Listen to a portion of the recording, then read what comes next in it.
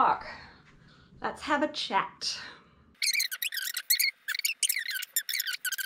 I don't know. You know what? I don't want to rank them. The thing about with this batch of flutes is that they are all very similar to each other in many ways. There are two, though, that I have ruled out in terms of me buying. The two that I have ruled out are the Miyazawa 202 and the Haynes Q2, which is weird to me because I've spent probably the better part of a decade thinking that the Q2 was really, really amazing and it was like my dream flute. Because I tried a Q2 at a flute convention one time, and of course it was better than my flute, and now I'm with all of these flutes and I'm realizing I don't like it so much. Overall, very nice tone. I like its tone. It's a nice balance between sort of a focused tone that really cuts through and not being too fuzzy, but it's also not too sharp. You know, there are some flutes where there's like the amplitude of one particular set of frequencies is like way, way higher than the others. It's always there on some of these flutes, and I don't really like that. I like to have a more rounded, smooth, kind of buttery tone, but not fuzzy, right? So a nice balance. And it's got a very nice third octave, beautiful flowing third octave, and they're very much in tune, but I don't like that the first octave is just kind of average. It's better than my flute, but it's not as good as some of the other ones. It's a little bit fuzzier and the attacks are not very responsive. The harmonics are really, really easy to play on the Q2, almost to the point that they're too easy, because I was actually having trouble controlling them to stay on a note, and they would just pop up into the next register without me actually wanting them to. Next is I don't know. I can't keep all of this straight. They're so similar. It's so subtle that I can't tell. The Muramatsu has a good low octave. I don't have anything bad to say about it. I don't have anything especially good to say about it. It's just kind of a good low octave. Most of them are around similar in this range. The high octave is nice. I think the Muramatsu has a slightly less nice third octave than the Haynes.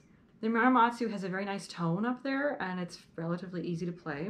It's not as good of intonation.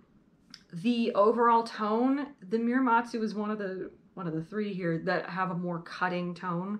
There's more of that single frequency or set of frequencies that really cuts through, but it's not the most prevalent sound. And so for that reason, I kind of like it. It's a little bit sort of more on the buttery, smooth, rounded kind of end, but it's very hard to tell. They're very subtly different.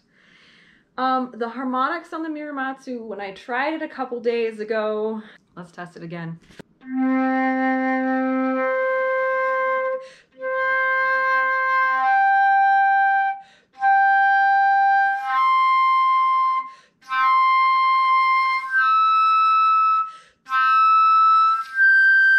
Okay, it's not nearly as hard as I thought it was before, but it's still not super easy breezy.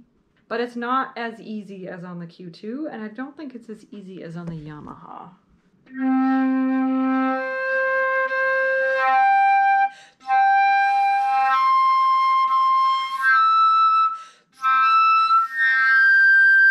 Yeah, it's definitely easier on the Yamaha. Yeah, I think it's a lot easier on the Yamaha. I think the Q2 is the easiest, but maybe it's too easy. The Yamaha is pretty easy, and then the Muramatsu and the Miyazawa are kind of similar. And then finally, the softness. Now, I didn't actually test this really carefully with the Miyazawa and with the Q2, because at the point in time that I was testing this out, I'd kind of already ruled those two out.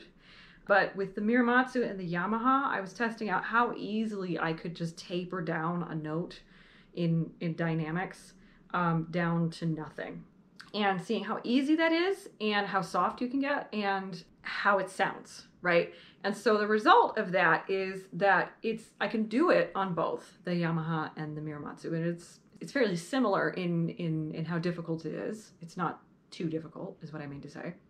But the problem is getting softer really carefully and just tapering off is fuzzier on the Yamaha than on the Muramatsu, which is kind of a drag. Here, I can just demonstrate. So this is the Yamaha.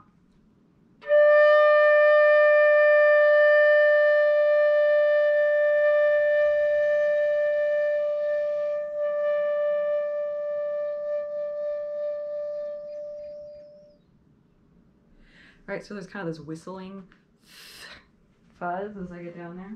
And then the Muramatsu.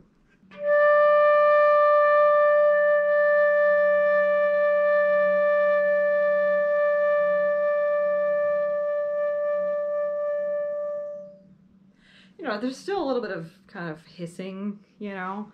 Part of it's probably me, but it's less pronounced on the Muramatsu. But currently, those are my top 2 of this batch. God, I'm so sidetracked.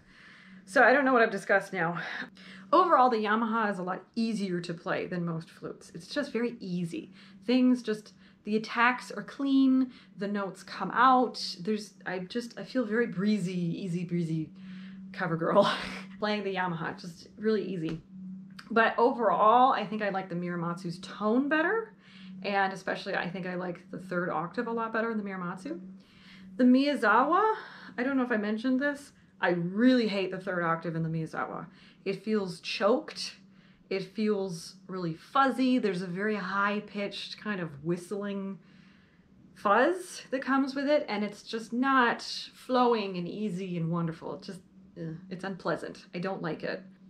My flute, I'm realizing, actually has not bad of a 3rd octave. It sounds very nice. Like, the tone is nice. It's a nice, sweet tone. I do sometimes wish it was a little bit easier to play. The other thing is that the Miyazawa has a whole bunch of different head joint cut options and materials. So many. We have 1, 2, 3. We have 4 different head joints out right now with the Miyazawa. I only recorded 1. I only recorded the MX2 because it's the one that we have that's all silver. And I don't know. There's like 2 or 3 head joints that have got kind of like this really steep drop off the edge of the embouchure plate.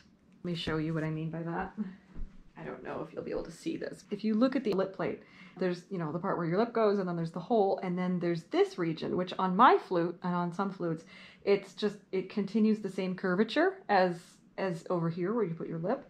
But on some of them, like the Pearl Forza or the Dejau head joints that we had out earlier, and on several of the Miyazawa head joints, they have a very sharp drop off. The curvature really changes suddenly.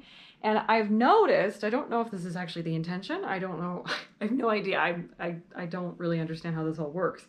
I've noticed that head joints that have that kind of drop off, they tend to have more of that sharp, focused, really knife cutting sound. And the ones that are more rounded have more of the soft, fuzzy type tone, you know, warm, I think is how people might phrase it. So I personally kind of like something in between, something in the middle. Because when I was trying the Pearl head joints, they have the Forza, the Brezza, and the Largo. And they visually are a gradient in how steep they drop off. I noticed that there's a difference in that sharp tone as you go from the Forza to the Brezza to the Largo, and it just, that sharp tone drops off at each step. So anyways, we've got a couple head joints that are like this kind of shape with the Miyazawa.